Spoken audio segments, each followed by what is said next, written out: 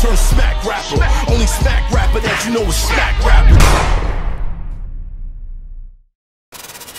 With all this wild shit happening on stage, all the videos getting out, and you did the freak show, it doesn't surprise me that C. Dolores Tucker, Calvin Butt start catching on and deciding that you're obscene out the gate.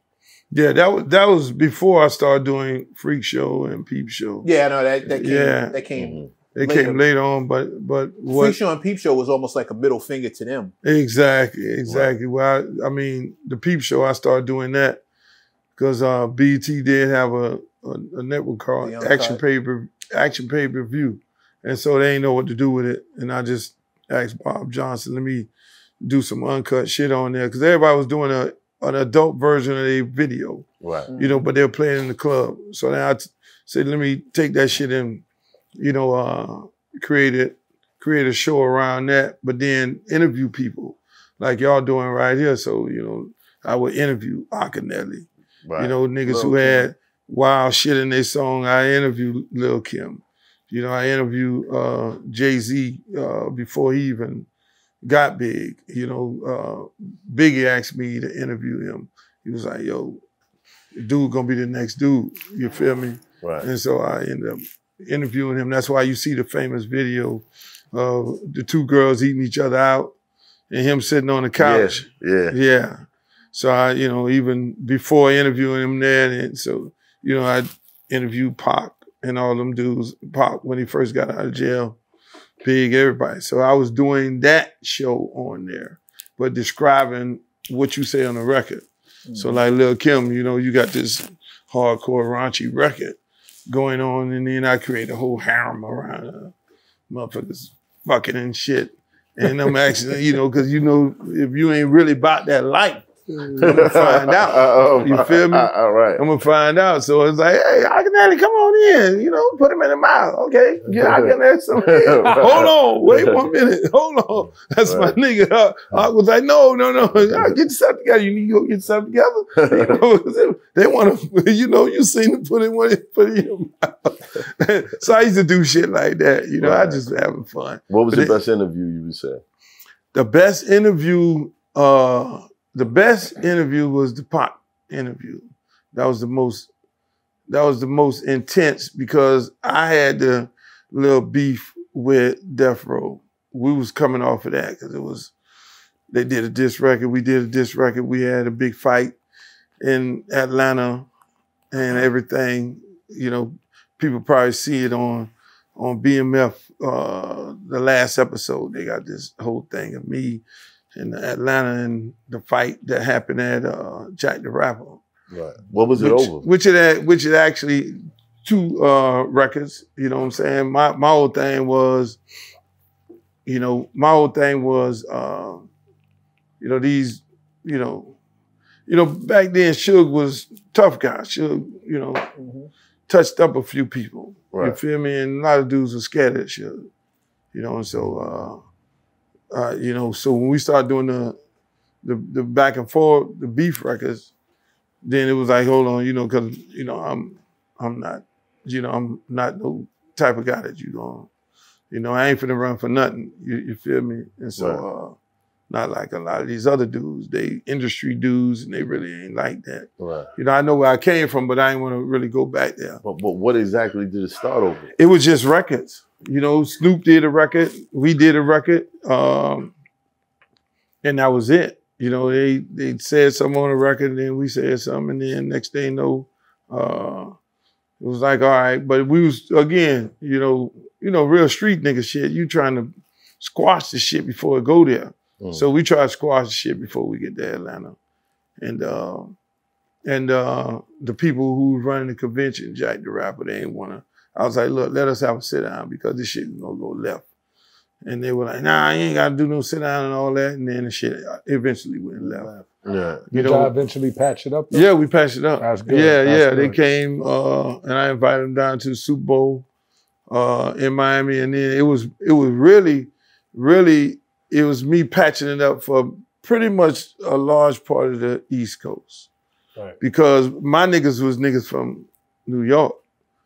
And I was, you know, they were like, yo, you know what I'm saying, we can't really That we was ain't when feeling the that. East So and the West Coast shit was going on. yeah, so it was like, hey man, you know, like, so I kind of squashed the shit with a whole bunch of dudes, you know, in that suite at the Cincinnati Bengals and the 49ers game.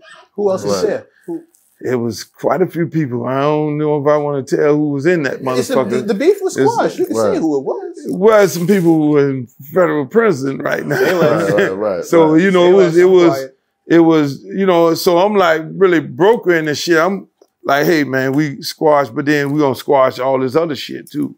You feel me? And so, you know, it was niggas that they told stand the fuck outside. You know, we were like, nah, nigga, you can't come in. You ain't on that high level. You feel me? It was certain people, you know, that could be in that room at the time. And so kind of we worked it out, you know, kind of broke it in. And then we was cool after that. Your beef was first though. I think a lot of people, before the East Coast, West Coast, which was mainly Pac and Big, Snoop had an early record with Dr. Dre dissing Luke.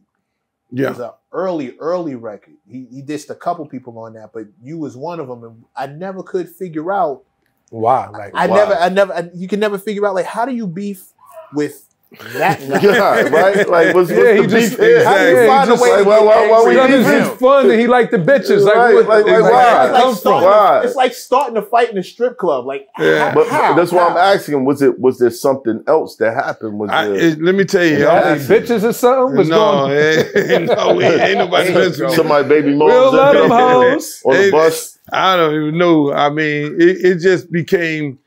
I don't know. We probably said some slick shit first, and then they said something.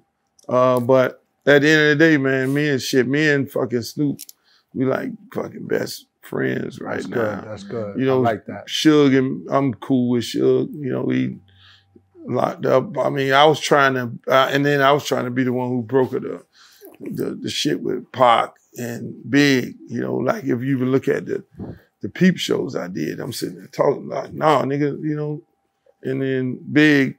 You know, hey, Big wasn't even wanting to get into none of this shit. Right. I'm talking to him like, yo, Big, like, look, man, I ain't got no beef with nobody. You know what I'm saying? Me and Big was real tight. Right. And so he never had no beef with it.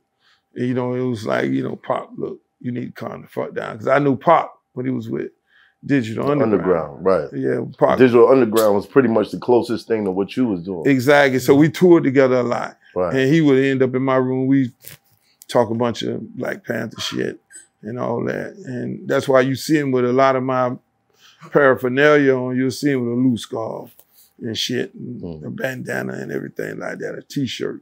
That was my nigga, you know what I'm saying? Right. So I figured I'd want to be able to have a conversation with him. You know, look, man, this shit getting a little crazy, because then I would tour with Big too and see the bullshit that was going on, you know, before he would come on stage. You know, it was a lot of either Big fans or Pac fans. That shit was crazy out there on the road. You feel me? So, you know, dealing with all that, you know, trying to just squash shit. That's when I became Uncle Luke to everybody. You know, Uncle Red started screaming my name, Uncle Luke, on the radio here. Red Alert. Yeah. Shout out to Red Alert. He told us that story. Yeah. And so I became Uncle to everybody, just trying to be the motherfucker that, you know, cool off everybody. That's good. How nervous were you when you found out that, like, the U.S. government was beefing with you? It's hot for trapper turn smack rapper. Only smack rapper that you know is smack rapper.